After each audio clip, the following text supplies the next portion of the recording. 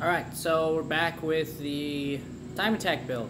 So now that we have the seats mounted, a dash relatively in place, now it's time to actually make a steering column.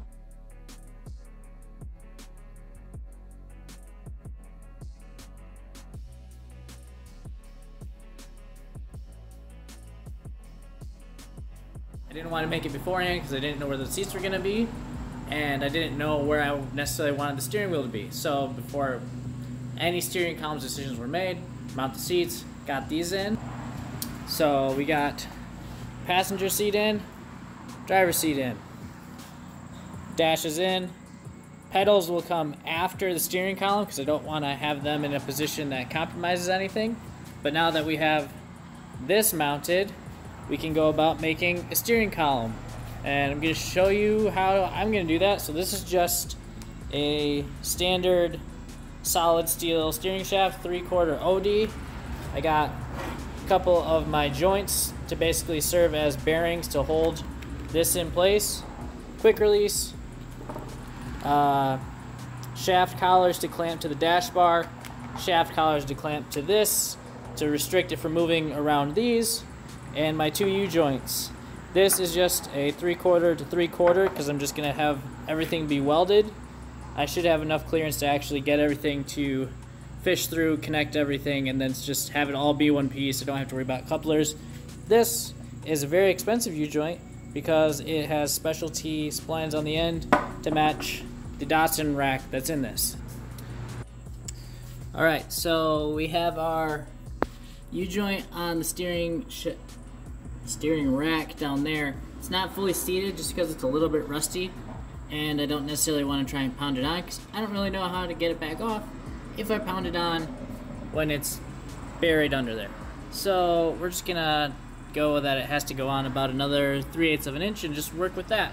So as you can see, we're connected there.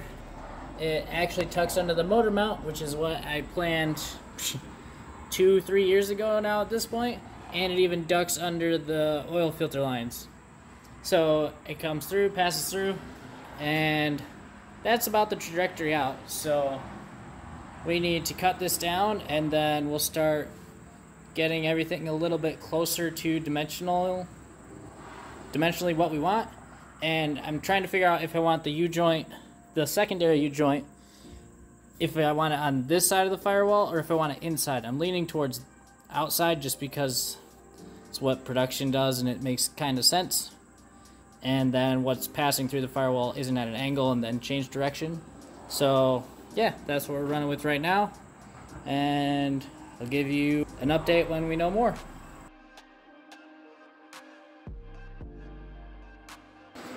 Alright, so we played with the links a little bit. We got our main on-rack U-joint there, straight piece, second U-joint. If you can see, when it's fully on, if it can focus, it's just about to touch the firewall. Now I still need to make a kind of fill piece that then mounts one of the heim joints that I can then use essentially as a pillow block bearing on the firewall.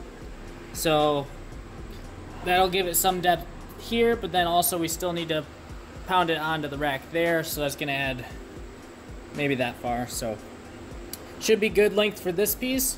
Now I'm gonna focus on cutting this piece out. I just took some painter's tape, found the holes, transferred them to this, center punch, rough cuts, and we'll go from there. Alright, so we have our firewall mounting plate. This is the inside, kind of like a rough shape that I drew. Marked the holes, I test fit it, and all of the bolt holes line up. So then I could actually go inside the engine bay and trace out the circle. And this little hump is where the U-joint that's gonna eventually be passing through is actually sitting. So that little kind of line up and down right here, that guy, is about the center of the U-joint. So now I know when I put my joint and like weld it on to tab wise, I can actually point it basically straight down from here. So now I just need to kind of cut this out and probably a little bit more above it, clean up the outside edge so we don't need all of this excess material because that's just more weight.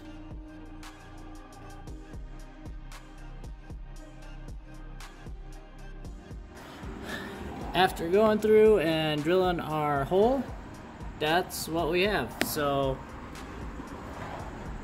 now we just need to weld the heim joint onto the inside and then go from there. It's coming together. Alright, so we got the pass-through all welded up, and I had to do it a couple times to get the spacing right, and it's still kind of a guess until I get the dash bar support on. But this is kind of what we have. So our 3 mounting holes that actually bolt to the firewall, and our pass-through tab, and our pass-through hole, and basically this sits through here, and you get a jam nut on the back side, and that guides the steering shaft through the firewall and connects it with the U-joint on the opposite side of the firewall. So all we need to do now is get the dash bar support all sorted and figured out, and then once we get that in, then we can kind of actually get the main links correct, get them tacked together, and then put them in the car. So that's what's next.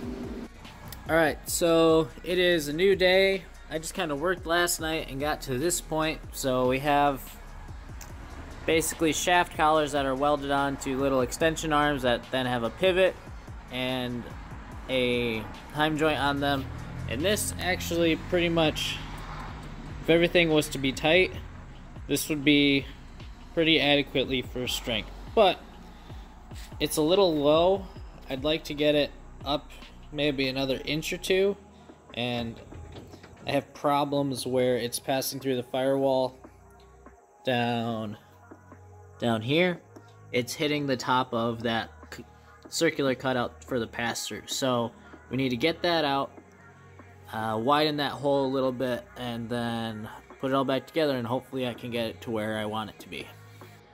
Alright, so what I did for this was I just overlapped a hole saw into the existing hole, chopped it through, and then just took an angle grinder and kind of met the tangents of the circle.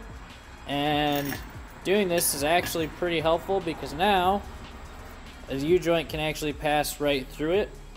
So that means this can be installed separate of the steering shaft. So moving forward, and again, we're gonna have to move this up, so at this point it's probably gonna be touching all the way at the top of this, but that's what it needs to be. Alright, so it's been a few hours of trial and error. We got this where we want it to, that's going in a much higher profile, and this is our new support with our pass-through, and everything moves freely.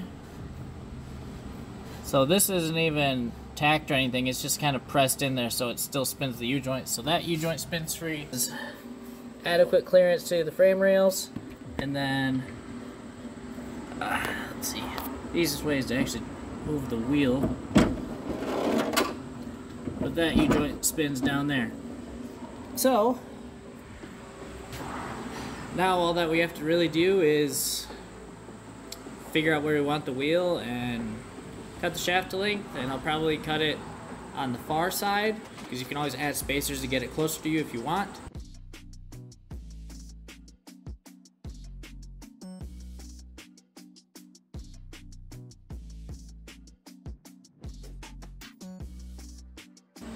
Alright, so this is just a 3D print of probably what I'm going to get laser cut for a steering wheel, because everything's going on the wheel. I'm not having anything on the column for turn signals or anything like that.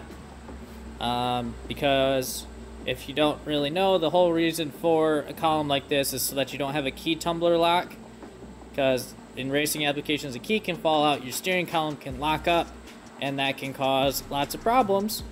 Plus the steering column in this car literally fell apart when I took it out of it, so had to make something or buy something, and everything that I was looking at buying was super expensive and didn't really make any sense. So here we are, making something, but I'm really happy with where this is at this point.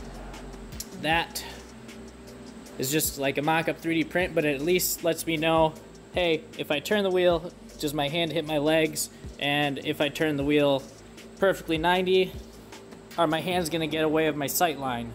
So with the steering right here, my knuckles just barely break the glass line, and I don't hit my legs, and it's a very comfortable position for me because I'm building it for me. I don't have to build it for 95th percentile males and 5th percentile females. I can build it exactly how I want. So we just need to get everything welded up now. Everything is exactly the length that I need it to be. Everything is clearance. Let's weld.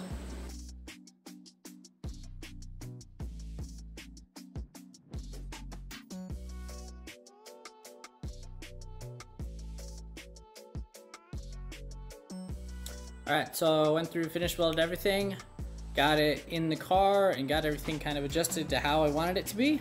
And this is basically the final result.